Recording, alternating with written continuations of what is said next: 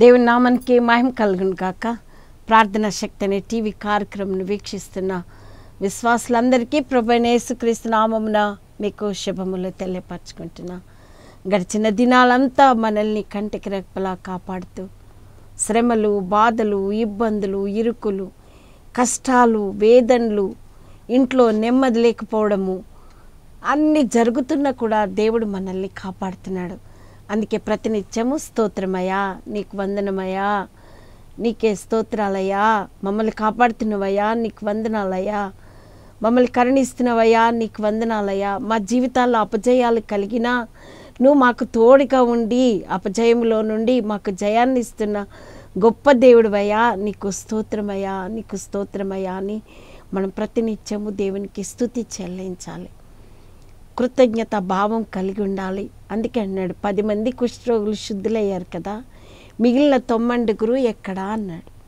అంటే మనము ఒక్కడే వచ్చి 10 మంది శుద్ధులయ్యారు, కానీ ఆ 10 మంది రాలేదు, ఒక్కడే వచ్చాడు.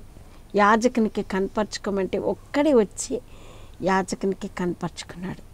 నా ప్రియబిడ్డ, అట్లా కృతజ్ఞత భావం లేకుండా ఉన్నామేమో, మిగిలిన 90 ఎక్కడ అనే వాటిలో నువ్వున్నావేమో ఒక్కసారి ఆలోచన చేసుకో. ప్రభు ఈ దినాన్ని మనకిచ్చాడు, అందుని బట్టి స్తోత్రాలు. వేదనలు ఉన్నాయి, అనారోగ్యం ఉన్నది, హాస్పిటల్లో ఉన్నావు, లేవలేకుండా ఉన్నావు, అయినప్పటికీ దేవుడు నీకు సదుపాయాలు అనుగ్రహించి ఆయన కృప చెప్తున్నాడు. అందుని బట్టి దేవా నీకు వందనాలయ్యా, నీకు వందనాలయ్యా, నీ కృతజ్ఞతాస్తుతి చెల్లిస్తున్నామయ్యా. మా శ్రమలో, మా బాధల్లో, మా ఇబ్బందుల్లో మాకు తోడుగా ఉన్నావయ్యా అని నువ్వు ఎప్పుడైతే దేవునికి మొరపెడతావో నా ప్రియబిడ్డ, దేవుని పట్ల అద్భుతాలు జరిగిస్తాడు. భయపడవద్దు, చింతపడవద్దు, దేని గూర్చి మీరు చింతపడవద్దు. మీ పనుల భారమంతా నా మీద వేయి, నేను నీకు సహాయం చేస్తాను అంటున్నాడు. ఎంత గొప్ప దేవుడండి మనతో ఉన్న దేవుడు, మనల్ని నడిపించే దేవుడు, మన బాధలు, మన ఇబ్బందులు, మన కష్టాలు తొలగించే దేవుడు, అద్భుతాలు చేయవాడు, ఆశ్చర్య కార్యాలు జరిగించే దేవుడు. అందుకే ప్రతినిత్యం దేవానికి వందనాలు, దేవానికి స్తోత్రమయ్యా, కృప చూపువాడా నీకు స్తోత్రాలు, ఆశ్చర్య కార్యాలు జరిగించేవాడా నీకు స్తోత్రాలని ప్రతినిత్యం మనం ప్రార్థన చేసుకోవాలి. ప్రార్థన చేసుకుందాం. దయగల తండ్రి, ప్రేమ కలిగిన ఆయన గొప్ప దేవుడవయ్యా, మాతో ఉండి మమ్మల్ని నడిపించే దేవుడవయ్యా నాయన, మా మనస్సును, మా తలంపులను, సమస్తాన్ని నీ ఆధీనంలో ఉంచుకోండి అయ్యా. మాట వల్ల, తలంపు వల్ల, క్రియ వల్ల చేసిన మా సమస్తమైన పాపాలు క్షమించండి అయ్యా. నీకు మహిమ తెచ్చి బిడ్డలుగా ఈ లోకంలో జీవించడానికి నేర్పించండి. మాలో ఉన్న పగ, ద్వేషము, ఈర్ష, కక్ష ఇవన్నీ నీ నీతిని నెరవేర్చదయ్యా.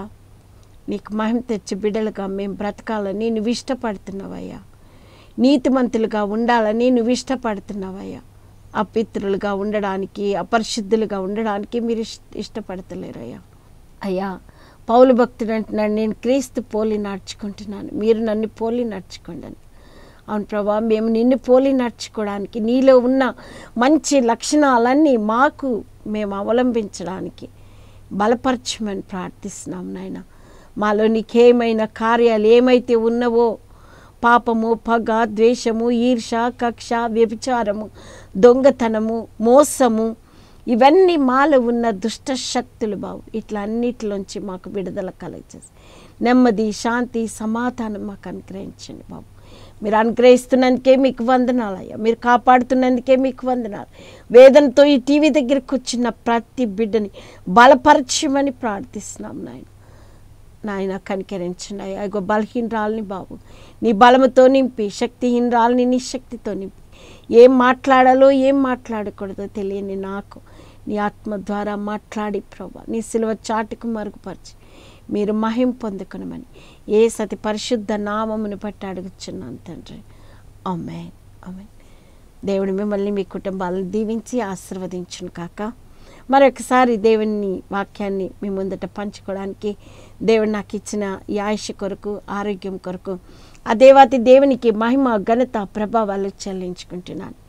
ఎప్పుడు చూసినా శరీరానికి బాధ, మానసికంగా ఎన్నో తొందరలు కలిగినప్పటికీ వాటన్నిటిలో నుంచి విడిపించగల గొప్ప సమర్థుడు నాతో ఉన్నాడు, నన్ను నడిపిస్తాడు, నా కార్యాలు జరిగిస్తాడనే విశ్వాసంతో నేను బలపడుతూ మిమ్మల్ని ఈ వాక్యం ద్వారా బలపెట్టాలని ఇష్టపడుతున్నాను. మరి టీవీ కార్యక్రమమును స్పాన్సర్ చేస్తున్న కుటుంబాన్ని దీవించి దేవుడు ఆశీర్వదించాలని కోరుకుంటున్నాను. మీరు కూడా అనేక మంది బలపడుతున్నారు ఈ వాక్యం ద్వారా. అమ్మ ఎంతో బలపడుతున్నామమ్మ, ఎన్నో మా పట్ల అద్భుతాలు జరుగుతున్నాయి అని చెప్తున్నారు. మరి ఇతరులకు కూడా ఈ వాక్యం ద్వారా వాళ్ళు కూడా బలపడాలి కదా. తప్పకుండా మీరు బలపెడితే ఇతరులు వాళ్ళు కూడా బలపడతారు. కాబట్టి తప్పకుండా మర్చిపోకుండా మరి దేవుడు మీ పట్ల చేసిన ఆశ్చర్య కార్యాలను బట్టి ఆయనకి నేనేమి చెల్లింతును అన్నప్పుడు మరి మీరు ఏం చెల్లించాలనుకుంటున్నారు? దేవుని కార్యం కొరకు, దేవుని యొక్క కార్యక్రమంలో మీరు కూడా పాలి భాగస్తులుగా ఉండాలనుకుంటే తప్పకుండా ఎపిసోడ్ని బలపరచండి. దేవుడు మీ పట్ల కూడా అనేక అద్భుత కార్యాలు జరిగిస్తాడు. నమ్ముట నీ వలనైతే నమ్మడానికి సమస్తము సాధ్యమన్నాడు. కాబట్టి నమ్మి విశ్వాసంతో మీరు సహాయం చేయండి. దేవుడు మీ పట్ల అనేక అద్భుతాలు జరిగిస్తాడు. ఈ దినాన్ని మనం ధ్యానం చేసుకున్నది మరి యోబు గ్రంథము 11వ అధ్యాయము 13వ వచనం నుంచి 20 వరకు మనం చదువుకుందాము. నీవు నీ మనసును తిన్నగా నిలిపిన ఎడలా, నీ చేతులు ఆయన వైపు చాపిన ఎడలా, పాపము నీ చేతిలో నుండి చూచి నీవు దాన్ని విడిచిన ఎడలా, నీ గుడారంలో నుండి దుర్మార్గతను నీ కొట్టివేసిన ఎడలా, నిశ్చయముగా నిర్దోషివై నీవు సంతోషించదు. మనకి జీవితాల్లో సంతోషం కావాలి అని అంటే మనం ఏం చేయాలట? మన మనసుని తిన్నగా ఆయన వైపుకు నిలపాలి. నీ చేతులు ఆయన వైపుకు చాపాలి. పాపం నీ చేతిలో నుండి చూచి నువ్వు దాన్ని విడిచిన ఎడల, చాపిన ఎడల, నిలిపిన ఎడల, అన్ని ఎడల, నిలిపిన ఎడల, చాపిన ఎడల, విడిచిన ఎడల, కొట్టివేసిన ఎడల, నీ గుడారములో నుండి దుర్మార్గతను నువ్వు కొట్టివేసిన ఎడల నీవు ఆనందిస్తావంట, సంతోషిస్తావు. నిశ్చయముగా నిర్దోషివై నీవు సంతోషించదు. అక్కడ కొన్ని ఇవన్నీ చేస్తే అక్కడ 7 దేవుడు మనకిస్తానంటున్నాడు. 7 వాగ్దానాలు ఇస్తున్నాడు. ఏమనంటే నిశ్చయముగా నిర్దోషివై నీవు సంతోషించదు. మొదటిది, నిర్భయుడివై నీవు స్థిరపడి ఉందువు. నిశ్చయంగా నీ దుర్దర్శను నీవు మర్చెదవు. దాటిపోయిన పారు నీటిని జ్ఞాపకం చేసుకున్నట్లు నీవు దాన్ని జ్ఞాపకం చేసుకున్నదవు. అప్పుడు నీ బ్రతుకు మధ్యాహ్న కాల తేజస్సు కంటే అధికముగా ప్రకాశించను. నీ జీవితాన్ని ప్రకాశింపచేస్తానంటున్నాడు. అధికముగా చీకటి కమ్మినను అది అరుణోదయం వలె కాంతిగా ఉంటుందట. చూసారా ఎంత మంచి వాగ్దానాలు చూడండి. ఇవన్నీ నువ్వు చేసిన ఎడలా, మనం ఇవన్నీ చేస్తేనే అవన్నీ ఇస్తానంటున్నాడు. చేయకపోతే ఇయ్యాడు. ఇంకా మన జీవితాల్లో పాపం ఇంకా అట్లనే ఉండి ఆయన వైపుకు మనం మనసు ఎత్తకుండా, ఆయన వైపుకు చేతులు ఎత్తకుండా, మన దుర్మార్గత మన కుటుంబంలో మన గుడారంలో ఉన్న దుర్మార్గత నువ్వు తీసివేయకుండా ఉన్న ఎడలా అవి ఏమి జరగవు. కానీ తీసివేసిన ఎడలా అన్నాడు. కాబట్టి ఇంకేమంటున్నాడంటే నమ్మకమునకు ఆస్పాదం కలుగును గనుక నువ్వు ధైర్యంగా ఉందువు. మనం ధైర్యంగా ఉంటామట. ఇంకా నీ ఇంటిని నీవు పరిశోధించి సురక్షితంగా పండుకొనదువు.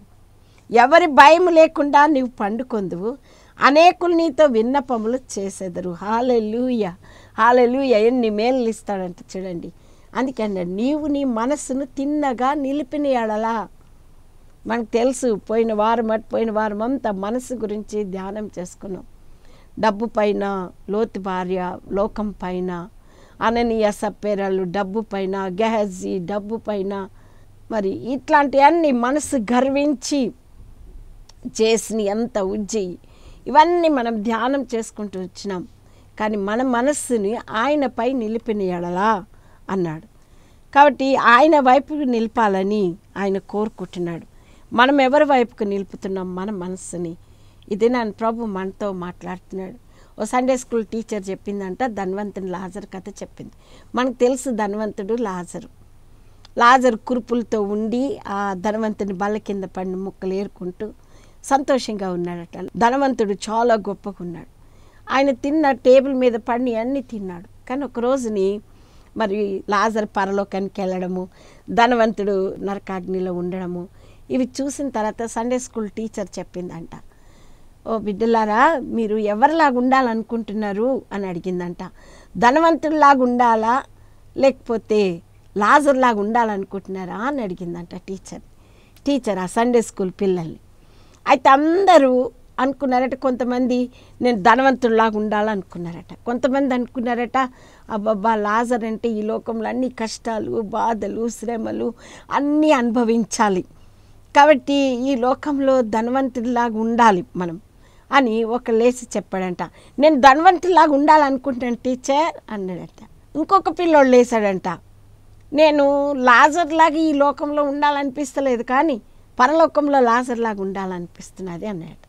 ఇంకొక పిల్లోడు లేచి ఏం చెప్పాడంటే టీచర్ అని లేపి చెప్తే ఏంటి చెప్పినానా అని అడిగితే ఆ టీచర్తో అన్నాడంట, టీచర్ ఈ లోకంలో నేను ధనవంతుడిగా ఉండాలి, కార్లు కావాలి, బిల్డింగులు కావాలి, నాకు ఈ లోకం అంతా కావాలి, సంతోషంగా పెద్దగా నేను గొప్ప ఇంజనీర్ని, గొప్ప డాక్టర్ని, అవ్వాలో గొప్పవాడిగా అయిపోవాలని నాకుంది టీచర్ అని మళ్ళీ ఇంకోటి చెప్పాడంట, ఈ లోకంలో నేను ధనవంతుడిగా ఉండాలి, పరలోకంలో లాజర్గా ఉండాలని ఇష్టపడుతున్నాను, ఎందుకంటే లాజర్ ఈ లోకంలో అంతా మంచిగా లేడు కదా టీచర్, అందుకని ఈ మంచిగా లేనిది వద్దు, నాకొద్దు, ధనవంతుడిగా కావాలి, పరలోకంలో లాజర్గా కావాలని.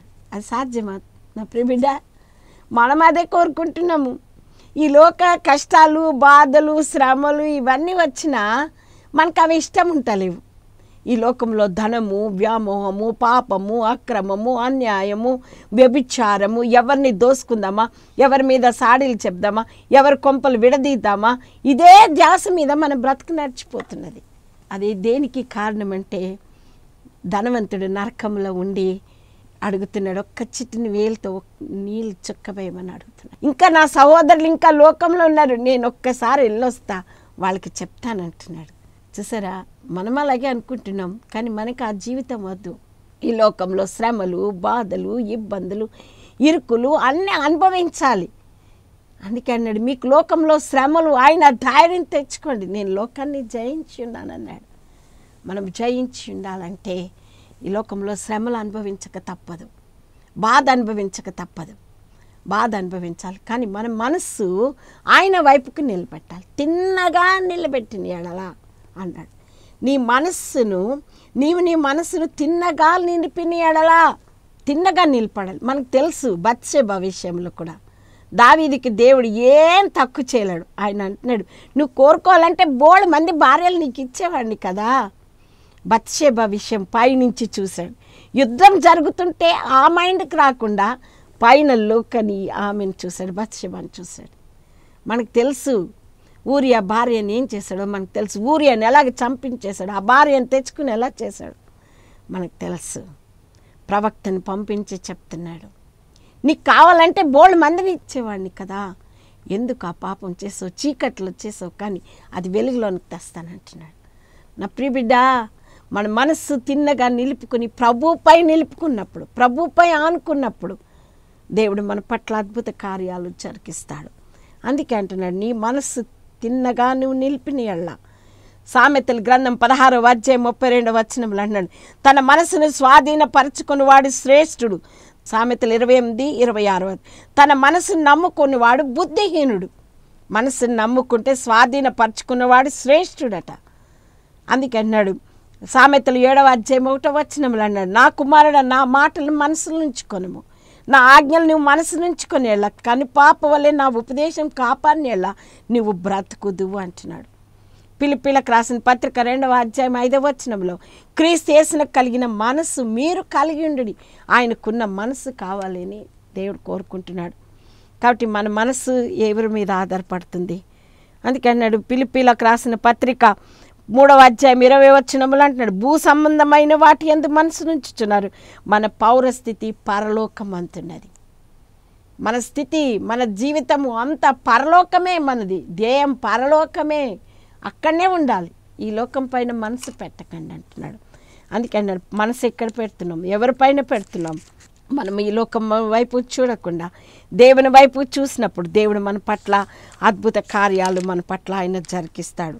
అందుకే అంటున్నాడు మొదటి తెస్సలోనికైలు రాసిన పత్రిక 5వ అధ్యాయం 15వ వచనం, ఎల్లప్పుడూ సంతోషంగా ఉండి, శరీర సంతోషం దేవుని మర్చును, ఆత్మీయ సంతోషం దేవుని స్తుతింపచేయును. ఆశీర్వాదాలు మనకు వస్తాయి. కాబట్టి మరి దావీదు కీర్తన 24వ అధ్యాయం యెహోవా పర్వతమునకు ఎక్కదగిన వాడెవడు? ఆయన పరిశుద్ధ స్థలములో నిలవదగిన వాడెవడు? వ్యర్థమైన దాని యందు మనసు పెట్టకయు, కపటముగా ప్రమాణము చేయకు, నిర్దోషమైన చేతులను శుద్ధమైన హృదయము కలిగిండువాడే.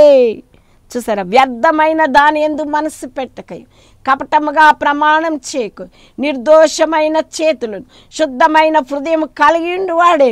వాడు యెహోవా వలన ఆశీర్వాదమునందును అంటున్నాడు. నువ్వు ఆయన పరిశుద్ధ పర్వతానికి ఎక్కాలేనంటే, ఆయన పర్వతానికి స్థలంలో నిలవాలి అనుకుంటే నీవు ఈ లక్షణాలన్నీ కలిగి ఉండాలి. అవైతే ఎప్పుడైతే చేస్తావు, అందుకే అన్నాడు వాడు యెహోవా వలన ఆశీర్వాదము నొందును, మన రక్షకుడైన దేవుని వలన నీతిమత్వమును అన్నాడు. చూసారా, 1 కొరింథీయులకు రాసిన పత్రిక 11:1, నేను క్రీస్తుని పోలి నడుచుకొనిచున్న ప్రకారం మీరును నన్ను పోలి నడుచుకొనుడి అంటున్నాడు. మనం ఎవరిని పోలి నడుస్తున్నాం? మన మనసు ఎవరి మీద ఉన్నది? ఈ లోకం వైపు పెట్టకండి, ప్రభు వైపుకు పెట్టినప్పుడు దేవుడు మనకి అద్భుత కార్యాలు జరిగిస్తాడు. మనసుని స్వాధీనపరచుకోవాలి. మన మనసుని భూ సంబంధమైన వాటి మీద పెట్టకుండా పరలోకం వైపుకే, పరలోకమే నాది అని మనం పెట్టుకున్నప్పుడు ఈ లోకంలో ఎన్ని కష్టాలు వచ్చినా మనకు తెలుసు. పోయినసారి చదువుకున్నాం, లోతు, అబ్రహాము, నోవాహు, వీరందరూ కూడా ఈ లోకంలో జీవించినప్పటికీ ఈ లోకంలో వాళ్ళు ఉండలేరు, పరదేశులు అనుకున్నారు, యాత్రికులం అనుకున్నారు. వందనాన్ని చేసి ఈ లోకాన్ని విడిచిపెట్టి వెళ్ళిపోయినారు. మనం పరదేశులం, యాత్రికులం. మనకి ఈ లోకం శాశ్వతమైంది కాదు. మనం పొందబోవు ఆ మహిమ కిరీటాన్ని మనం అందుకోవాలని ఆయన ఇష్టపడుతున్నాడు. నువ్వు ఏ రీతిగా, అందుకనండి నీ చేతులు ఆయన వైపు చాపిని ఎళ్ళ, మనం ఆయన వైపుగా చేతులు చాపాలి. అందుకని రే మొదటి జామున లేచి నీ చేతులు పసిపిల్లల ప్రాణం కొరకు ఆయన వైపుకు చాపమంటున్నాడు. కంటికి విరామం లేకుండా కన్నీరు కారమంటున్నాడు. ఎందుకో తెలుసా? నీ పసిపిల్లల ప్రాణం కొరకు ఆయన వైపుకు చేతులెత్తాలి. మనం చేతులెత్తాలి.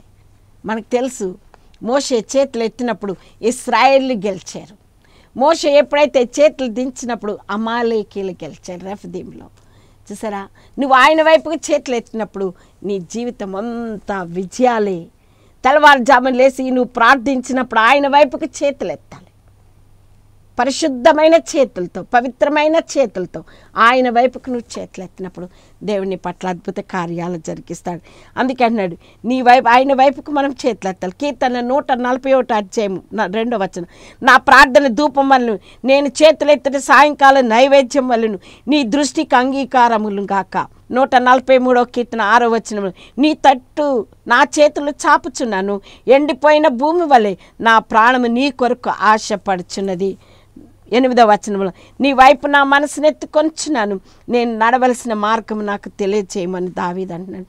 యెషయా గ్రంథం 1:15 అంటున్నాడు, మీరు మీ చేతులు చాచినప్పుడు మిమ్మల్ని చూడక నా కన్నులు కప్పుకొందును, మీరు బహుగా ప్రార్థన చేసినను నేను వినను అంటున్నాడు. కప్పుకుంటాడట మనం ప్రార్థన చేస్తే. మన చేతులు చాపినప్పుడు ఆయన చూడడట, కన్నులు కప్పుకుంటాడట.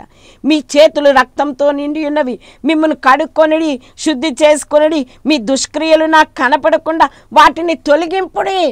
మనలో ఏమైతే దుష్టక్రియలు ఉన్నాయో, ఏమైతే పాపమున్నాయో, దేవునికి అయిష్టమైన ఏ కార్యాలైతే ఉన్నాయో అవి విడిచిపెడితే మీరు చేతులు ఎత్తితే నేను తప్పకుండా ప్రార్థన వింటానంటున్నాడు. చూసారా, మీ చేతులు చాచినప్పుడు మిమ్మల్ని చూడకుండా నా కన్నులు మూసుకొనుకోండి అంటున్నాడు. ఎందుకంటే మనలో ఉన్న ఆ దుష్ట లక్షణాలన్నీ తీసివేస్తే ఆయన చూస్తాడట. ఇంకేమంటాడంటే, మీ దుష్క్రియలు నాకు కనపడకుండా వాటిని తొలగింపుడి, కీడు చేయటం మానుడి, మేలు చేయ నేర్చుకొనుడి, న్యాయము జాగ్రత్తగా విచారించుడి, హింసించబడిన వారిని విడిపించుడి. ఇవన్నీ లక్షణాలు చేసి నువ్వు చేతులు ఎత్తే నీ ప్రార్థన వింటాడు ఆయన. అందుకని చేతులు రక్తంతో నిండి ఉన్నాయేమో మన చేతులు, ఇతరులని బాధ పెడుతున్నామేమో, హత్య చేస్తున్నామేమో, పాపం చేతిలో ఉన్నదేమో, అవి విడిచిపెట్టమంటున్నాడు. అందుకే అన్నాడు, మీ దుష్టక్రియలు నాకు కనపడకుండా వాటిని తొలగింపుడి, మిమ్మల్ని కడుక్కొనిడి, శుద్ధి చేసుకొనిడి. మనం శుద్ధి చేసుకోవాలి, కడుక్కోవాలి. ఇంకేమంటున్నాడంటే, మేలు చేయ నేర్చుకోండి. మేలు చేయరండి. ఒకడు బాగుపడితే ఒకడికి ఇష్టం ఉండదు. మేలు ఏదన్నా, అందుకే అండి మేలు చేయటం నీ చేతనప్పుడు దాన్ని వెనుకకు తీయకమంటున్నాడు. మేలు చేసేవాడు దేవుని సంబంధి. మేలు అస్సలే చేయరు. ఈ దినాల్లో అయితే మేలు చేసేవాళ్ళు చాలా తక్కువ ఉన్నారు, అక్రమం చేసే వాళ్ళు ఎక్కువ ఉన్నారు. ఒకడు బాగుపడుతుంటే ఇష్టపడిన వాళ్ళు చాలామంది ఉన్నారండి. కానీ అవి వద్దంటున్నాడు ఆయన. మేలు చేయి నేర్చుకునుడి, న్యాయము జాగ్రత్తగా విచారించుడి. న్యాయమైతే ఈ దినాల్లో అయితే అసలు న్యాయం లేనే లేదండి, పాపంతో నిండిపోయింది. అన్యాయమే గెలుస్తున్నది, న్యాయం ఓడిపోతున్నది. కానీ ఎప్పటికి ఓడిపోదు. మన దేవుడు అన్యాయస్తుడు కాదు, నీతి న్యాయాలు ఆయన సింహాసనానికి ఆధారాలు. ఆయన గొప్ప దేవుడు. అందుకే అంటున్నాడు, హింసించబడి వారిని విడిపించుడి, తండ్రి లేని వారికి న్యాయం తీర్చుడి, విధవరాలి పక్షంగా వ్యాధించుడి. చూసారా, ఇవన్నీ చేస్తే నువ్వు ఆయన వైపు చేతులెత్తే ఆయన నీ మొర వింటాడు. ఆయన కళ్ళు కప్పుకోడు. మన చేతిలో ఉన్న దుష్టక్రియలు ఏమైతే ఉన్నాయో ఈ చేతులతో చేసినాయి అన్నీ తీసివేయమన్నాడు. మోషే చేతులు ఎత్తినప్పుడట ఇశ్రాయేల్ని గెలిచారంట, దించినప్పుడు అమాలేకీలు ఓడిపోయారు. మరి మనం చేతులు ఎత్తినాం అంటే ఆయన చేతులు అంత శుద్ధంగా దేవునితో మాట్లాడాడు. 40 దినాలు ఉపవాసం ఉండి దేవునితో సహవాసం కలిగి ఉన్నాడు. కాబట్టి ఆయన చేతులు ఎత్తినప్పుడు ఆశీర్వదించబడ్డాడు. నీ జీవితాలు కూడా అలాగుండాలంటే దేవునితో ఐక్యత కలిగి దేవుని వైపుకి నీ మనసు నిలుపుకుంటే, నీ చేతులు ఆయన వైపు చాపిని ఎడలా మనం చాపుకోవాలి. మనం పొద్దు నుంచి సాయంకాలం దాకా మనుషుల వైపుకి చాపుతుంటాం, మనుషుల వైపుకి మనసు నిలుపుతూ ఉంటాం. ఆయన వైపుకి చాపము. వాళ్ళు ఏదో మేలు చేస్తారని, వాళ్ళు ఏదో మనకి లాభం చేకూరుస్తారని వాళ్ళ వైపుకే తిరుగుతూ ఉంటాం.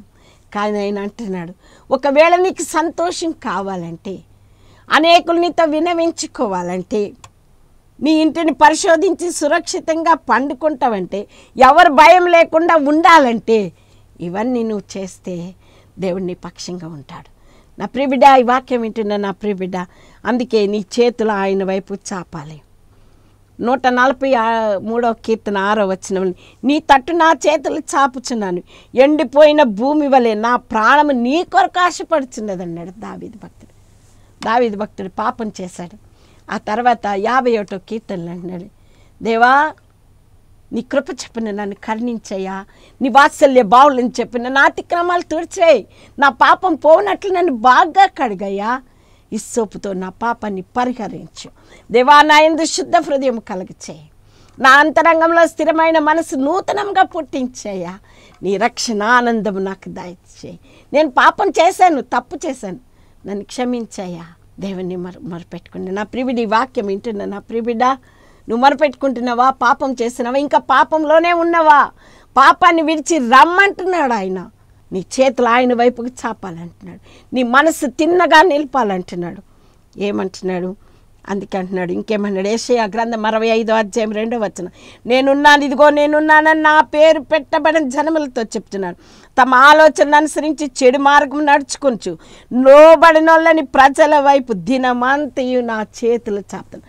మన కొరకు ఆయన లోబడినోళ్ళని వాళ్ళ వైపుకి ఆయన చేతులు చాపుతున్నాడు. నా ప్రియబిడ్డ, ఆయన చేతులు చాపుతున్నప్పుడు ఆయన దగ్గరికి రమ్మని నిన్ను బ్రతిమలాడుతున్నాడు. నువ్వు వస్తావా ఆయన దగ్గరికి? నీ పట్ల అద్భుత కార్యాలు జరిగించాలని ఆయన చూస్తున్నాడు. ఎట్లున్నావు? మనం చేతులు ఎత్తి ఆయనను స్తుతించాలి. అందుకన్నాడు యెషయా గ్రంథం 59:1-3, ఆ రక్షింప నేరకు ఉన్నట్లు యెహోవా హస్తము కురచ కాలేదు, విన నేరకు ఉన్నట్లు ఆయన చెవులు మందము కాలేదు. మీ దోషములు మీకును మీ దేవునికి అడ్డముగా వచ్చను, మీ పాపములు ఆయన ముఖమునకు మీరు మరుగుపరచను కనుక ఆయన ఆలకింపకై ఉన్నాడు. మీ చేతులు రక్తము చేతను, మీ వ్రేలు దోషము చేతను అపవిత్రపరచబడి ఉన్నది, మీ పెదవులు అబద్ధములాడుచినవి, నీతిని బట్టి ఎవడను సాక్ష్యం పలకడు, సత్యముని బట్టి ఎవడను వ్యాజ్యమాడు, అందరు వ్యర్థమైన దాన్ని నమ్ముకొని మోసపు మాటలు పలుకుదు. ఇవన్నీ లక్షణాలు, సైతాను యొక్క లక్షణాలు. ఇవన్నీ తీసివేస్తే హస్తం కుర్చకాలేదండి ఆయనది. ఆయన విన్నారకున్నట్లు ఆయన చెవులు మందం కాలేదు. ఆయన సహాయం చేస్తున్నాడు. ఇవన్నీ తీసేసుకో, నీ చేతిలో నుండి ఇవన్నీ తీసివేసిన ఎడల నేను నీకు సహాయం చేస్తానంటున్నాడు. మనం ఆ రీతిగా ఉండాలని ఆయన ఇష్టపడుతున్నాడు. మనం ఏ రీతిగా ఉన్నాము? పాపం విడిచి రండి అని అంటున్నాడు. పాపం విడిచిపెట్టి రండి. యోబు గ్రంథం 36వ అధ్యాయం 10-12 వచనాలు, పాపం విడిచి రండి అని ఆజ్ఞ ఇచ్చున్నాను, వారు ఆలకించి ఆయనను సేవించిన ఎడల తమ దినములు క్షేమముగాను తమ సంవత్సరములు సుఖముగాను వెళ్ళబుచ్చెదరు. పాపం విడిచిపెట్టి రమ్మంటున్నాడు. మన జీవితాల్లో పాపం ఉన్నదేమో, పాపం నీ చేతిలో నుండి చూచి నువ్వు దాన్ని విడిచిన ఎడలా, నీ గుడారములో నుండి దుర్మార్గతను నువ్వు కొట్టివేసిన ఎడలా నిశ్చయముగా నిర్దోషివై నీ సంతోషిస్తావు. నా ప్రియబిడ్డ, మనకు తెలుసు పాపం పాపాన్ని ఉన్నవేమో, పాపంలో జీవిస్తున్నావేమో, పాపాన్ని విడిచిపెడితే దేవుడు నీకు తోడుగా ఉంటానంటున్నాడు. పాపం విడిచిపెట్టాలి, పాపాన్ని అసహించుకోవాలి. మన జీవితాల్లో ఏ రీతిగా ఉన్నాయి, ఆ పాపాన్ని ఎప్పుడైతే నువ్వు తీసేస్తావో దేవుడు నీకు సహాయం చేస్తాడు. అందుకే మనకు తెలుసు యేసేపు విషయంలో కూడా అంతే. ఆయన పాపం చేయాలనుకున్నాడు, కానీ దుష్కార్యం చేసి నేను దేవునికి ఎట్లా అంటున్నాడు. యేసేపు ఆదికాండం 39వ అధ్యాయం 1-23 పొతీఫా భార్య, నీవు అతని భార్య అయినందున నిన్ను తప్ప మరి దేని నాకు అప్పగింపై ఉండలేదు, కాబట్టి నేను ఎట్లు ఇంత ఘోరమైన దుష్కార్యం చేసి దేవునికి విరోధంగా పాపం కట్టుకుందని తన యజమాని భార్యతో అని. చూసారా, దుష్కార్యం చేసి పాపాన్ని కట్టుకుంటాను. అన్నీ ఇచ్చాడు, సమస్తాన్ని ఇచ్చాడు, కానీ నాకు మాత్రం నిన్ను మాత్రం నాకు అప్పచెప్పలేదన్నాడు. పాపం చేయొచ్చుగా, పాపం చేయలేడు. కానీ మనకు తెలుసు సంసోన్ ఏం చేశాడు, దెలీలా తొడ మీద, పాపం తొడ మీద పండుకున్నాడు. మొత్తం అంతా గుండు గొరికించుకునేటట్లు చేశాడు. ఇశ్రాయేలుకి న్యాయాధిపతిగా 20 సంవత్సరాలు ఉన్నాడు, కానీ వారి జీవితాన్ని నాశనం చేసుకున్నాడు. మనకి తెలుసు. ఈసారి నన్ను జ్ఞాపకం చేసుకున్నాడు. 2 కళ్ళు కూడా పెరుక్కున్నాడు. చూసారా, భయంకరమైన మరణం. కానీ యేసేపు చూడండి, పాపాన్ని విడిచిపెట్టాడు. పాపాన్ని ఎప్పుడైతే విడిచిపెడతావో, నీ గుడారములో ఉన్న దుర్మార్గతని ఎప్పుడైతే తీసివేస్తావో నువ్వు నిర్దోషివై సంతోషిస్తావు అంటున్నాడు. మన జీవితాల్లో, మన గుడారాల్లో అక్రమము, అన్యాయము, వ్యభిచారము, పాపము ఏమైతే ఉన్నావో ఇవన్నీ తీసివేయాలంటున్నాడు. నువ్వు ఎప్పుడైతే తీసివేస్తావో నువ్వు నిర్దోషివై సంతోషిస్తావు. ఆ సంతోషం నీకు కావాలంటే తప్పకుండా నీ మనసు దేవుని వైపు తిప్పు, నీ చేతులు ఆయన వైపు చెప్పు. నీ గుడారంలో ఉన్న పాపాన్నంతటినీ తీసివేయి. నీ జీవితంలో ఏమైతే ఉన్నాయో, ఆయనకి ఏమైనా కార్యాలు అయితే ఏమైతే ఉన్నాయో అవన్నీ తీసివేసిన ఎడలా నిర్దోషమై నువ్వు సంతోషించదు. నువ్వు పండుకున్నా, నీ ఇంటిని నువ్వు పరిశోధించి సురక్షితము పండుకో. ఎవరి భయం లేకుండా నువ్వు పండుకోదు. అనేకులు నీతో విన్నపములు చేసేద్దరు. హల్లెలూయా, హల్లెలూయా. అలాంటి గొప్ప కార్యం నీకు ఇవ్వాలని ఆయన ఇష్టపడుతున్నాడు. ప్రార్థించుకుందామా. దయగల తండ్రి, ప్రేమ కలిగిన ఆయన గొప్ప దేవుడవయ్యా, ఆశ్చర్య కార్యాలు జరిగించేవాడవయ్యా, నీకు వందనాలు. ఇక ప్రభా, మనసుని తిన్నగా నిలుపుకోమంటున్నావు, నీ వైపుకి చేతులు ఎత్తమంటున్నావు. పాపం ఏమైతే ఉన్నదో మా చేతుల్లో ఉన్న పాపాన్ని విడిచిపెట్టమంటున్నావు. మా గుడారాల్లో ఏమైతే నీకేమైనా కార్యాలు ఉన్నాయో అవన్నీ తీసివేస్తే నీవు నిర్దోషివై సంతోషిస్తావన్నావు. అవును ప్రభా, మా జీవితాల్లో సంతోషం కావాలని మేము కోరుకుంటున్నామయ్యా. మమ్మల్ని బలపరచండి. నీ ఆత్మ కార్యాలు జరిగింది. ఏ వేదనతో టీవీ దగ్గర కూర్చున్నారో నాకు తెలియదు, కానీ ప్రభా, వేదనలు తీర్చే దేవుడు ఉన్నావు, అద్భుతాలు జరిగించే దేవుడు ఉన్నావని వారి విశ్వాసంతో ప్రార్థించి అనేక మేలులు పొందుకోవడానికి కృప చూపమని అయ్యా దీవించి ఆశీర్వదించండి అయ్యా.